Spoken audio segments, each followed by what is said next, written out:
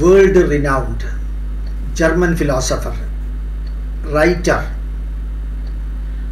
and author of dozens and dozens of books, A Schopenhauer, a super personality.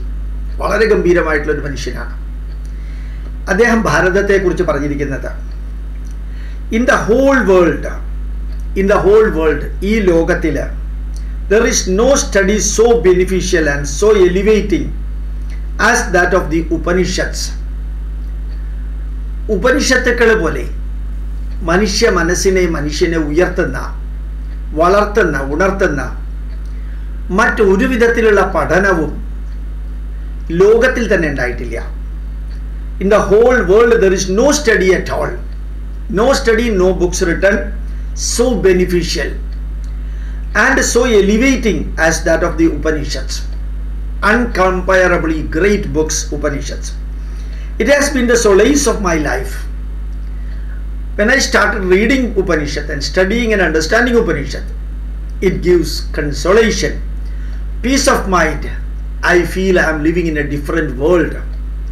ഉപനിഷത്തുകൾ വായിക്കുമ്പോൾ എനിക്ക് ഒത്തിരി സമാധാനവും ശാന്തിയും കിട്ടുന്നു. ഞാൻ മറ്റൊരു ലോകത്തിൽ ജീവിക്കുന്ന മാതിരി എൻ്റെ ജീവിതം തന്നെ മാറ്റിമറിക്കുന്നു.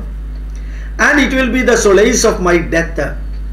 മരണത്തെ അഭിമുഖീകരിക്കാനും ഈ ഉപനിഷത്തുക്കൾ എനിക്ക് ചങ്കൂറ്റം തരുന്നു, എനിക്ക് ധൈര്യം തരുന്നു, സമാധാനവും ശാന്തിയും തരുന്നു. ജീവിതത്തിൽ ഉപനിഷത്തുക്കൾ എത്രത്തോളം പ്രയോജനപ്പെട്ടുവോ അത്ര തന്നെ മരണത്തോട് അടുക്കുമ്പോഴും എനിക്ക് പ്രയോജനപ്പെടും. ജർമ്മൻ എഴുത്തുകാരനായ A Schopenhauer പറയുന്നു, they are the product of the highest wisdom. ഉപനിഷത്തുക്കൾ എന്ന് പറയുന്നത് ഏറ്റവും ഉജ്ജ്വലമായ ബുദ്ധി വൈഭവത്തിൻ്റെ പരമകാഷ്ഠയിൽ നിന്നുകൊണ്ട് ഋഷിവര്യന്മാർ എഴുതിയതാണ്, അറിവുള്ളവരെ എഴുതിയതാണ്. ജീവിതത്തിലും മരണത്തിലും ജീവിതത്തിലെ പ്രശ്നങ്ങൾ അഭിമുഖീകരിക്കാനും മരണത്തിലെ പ്രശ്നങ്ങൾ അഭിമുഖീകരിക്കാനും എനിക്ക് ഉപനിഷത്തുക്കൾ വളരെയധികം സഹായകമാണ്. Access to the Vedas is the greatest privilege this century may claim over all other previous centuries. യൂറോപ്യന്മാർക്കും അമേരിക്കക്കാർക്കും ഇംഗ്ലണ്ടുകാർക്കും ലോക ജനതയ്ക്ക് വേദങ്ങൾ അറിയാനും വേദമന്ത്രങ്ങളുടെ അർത്ഥസന്ദേശങ്ങൾ അറിയാനും ഈ നൂറ്റാണ്ടിൽ സാധിച്ചു എന്നുള്ളത് അതാണ് അതിനു മുമ്പ് ഉണ്ടായിരുന്ന നൂറ്റാണ്ടുകളെക്കാൾ ഈ നൂറ്റാണ്ടിനെ ഏറ്റവും ശ്രേഷ്ഠമാക്കുന്നത്. This century is the greatest century. People world over could enter into Vedas. They could learn Vedas, they could understand Vedas, and that is the merit of this century when compared to the previous centuries. In previous centuries, even though Vedas are thousands and thousands and thousands of years old, in previous centuries nobody could understand Vedas, but this century gave us the opportunity to enter into Vedas. വേദത്തിലേക്ക് കടക്കാൻ നമുക്ക് അവസരം നൽകി. ഏറ്റവും ഉജ്ജ്വലനായിട്ടുള്ള എഴുത്തുകാരൻ 1788 1788 to 1860 he lived, and he just spread the messages of Upanishad. Next we will come to Bhagavad-gita, 29th shloka, 29th stanza of 2nd chapter. It's a wonderful message from Bhagavad-gita, Lord Krishna. Ascharyavat pashyati kaschidena ascharyavat vadati tadaiva chanyah ascharyavat chainam anyat shrunoti shrutva apyenam vedana chaiva kaschita. What is life? What is life? Life is something which we cannot explain at all. ജീവിതം എന്ന് പറയുന്നത് എന്താണ്? ജീവിതത്തെക്കുറിച്ച് നമുക്ക് വിവരിക്കാനേ സാധിക്കില്ല. See, ascharyavat pashyati kaschidena. Some people, meritorious people, scholarly people, they look the life of every living being, something wonderful, astounding, shocking.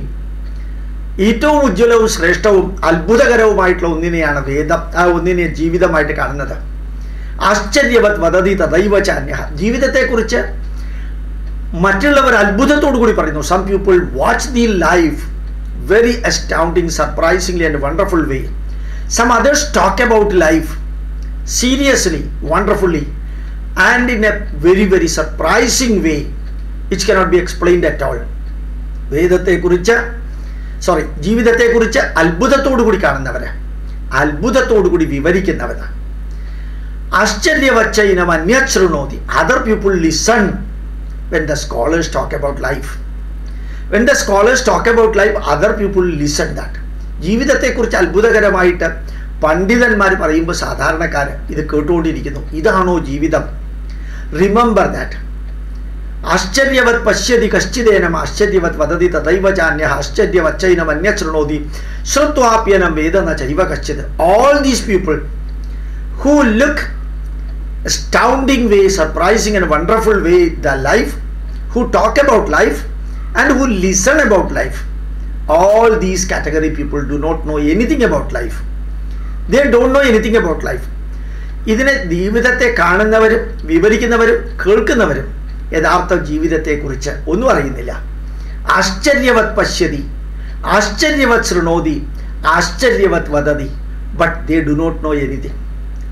Life is something wonderful, something very surprising, something which cannot be explained at all. അങ്ങനെയുള്ള ആ ജീവിതത്തെക്കുറിച്ച് ഭഗവാൻ കൃഷ്ണൻ വിവരിക്കുന്നു. ഇത് ജീവിതം ഒരു പ്രതിഭാസമാണ്. It's A phenomenon. One cannot understand easily. One cannot explain it. One cannot watch it. One cannot analyze it.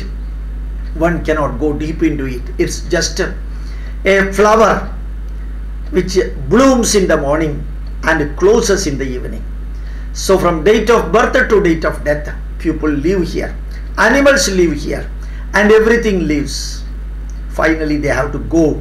If date of birth is there, date of death is there. Starting point is there, ending point is there. So all these are something wonderful which we cannot explain at all. Pranams, namaskar.